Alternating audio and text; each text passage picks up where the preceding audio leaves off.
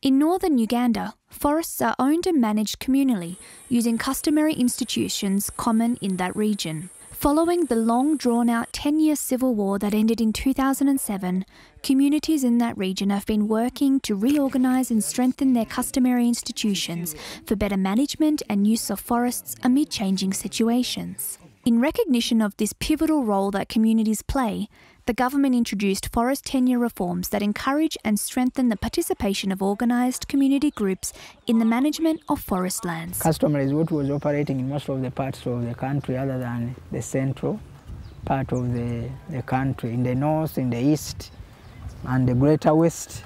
This communal land could be forested, and this forest, therefore, is managed by the people that own the land communally. We have been working with the community forest owners to take them through the formalization of, one, registering themselves as an entity.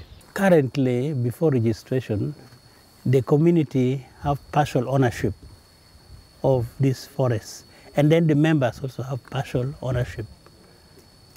But once it is registered, the members become more corporate institution to manage this forest.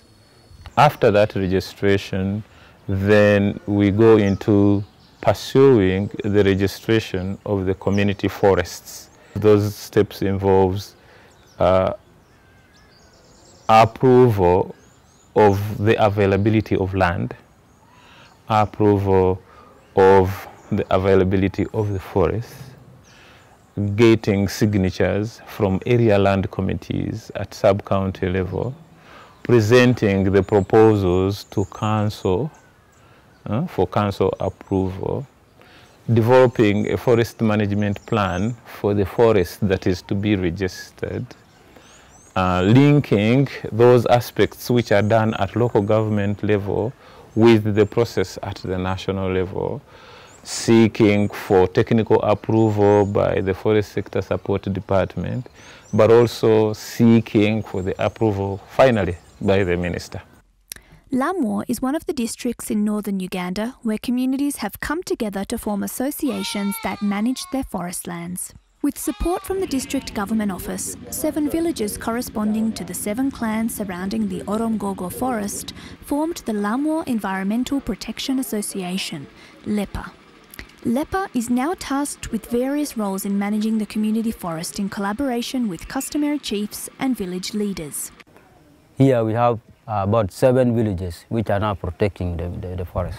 We have the tools, we have the constitution, we have the forest management plan in place. And normally we sit quarterly to see that, to review what has happened, and we see the challenges, then we get the solution.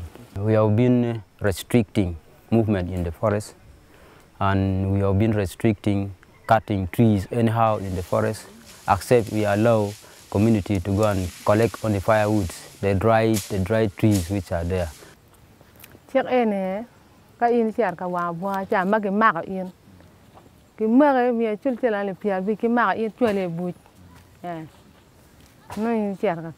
Forest tenure reforms in northern Uganda aimed at strengthening existing customary forest institutions.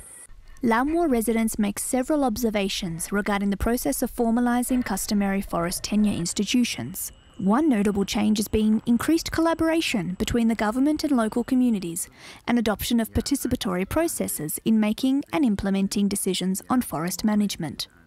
No, one bunga mer no gamete wajani mer dano gwak bunga ento kit poñ mo no ie pere ke waje mer bunga ci do ngata ma wa ko katti dul mo wa ko kari wa ko poñ dan ni bunga ne ke gwak yo ba ken mana no pere lok pa gamete mer kom lok kom bunga no gen tigi ngej ni dano mer gwak bunga ento kit poñ mo ie kit ba gwak le bunga ne berini ni no pere ento poñ wana no re kom dul li ena yedong ma ke poñ dano wa kin gang. The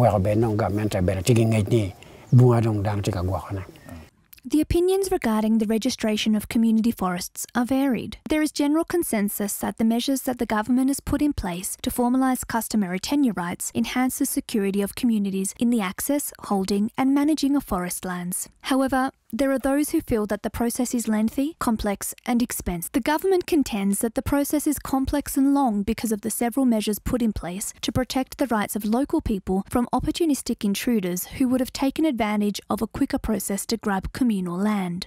We feel if the registration process could be hastened, it would give us more power to protect the forest.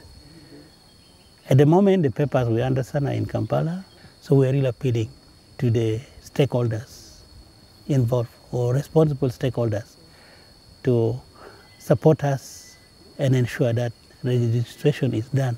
It's such a lengthy process, but we've, as civil society, have complained about it being long, but also have appreciated the fact that it has to be long, because if it was such a snappy, short process, then we would be having intruders who would come to cheat the community. People feel this is a communal enterprise, a common property. It belongs to anybody. We are just claiming it because we are members. But once the registration is done, it becomes a legal paper that would be binding. This should be integrated in those things that the district forest services can support. If there is a community that is interested in registering their forests, then they should approach a district forest officer who takes it on as part of his responsibility, funded by government.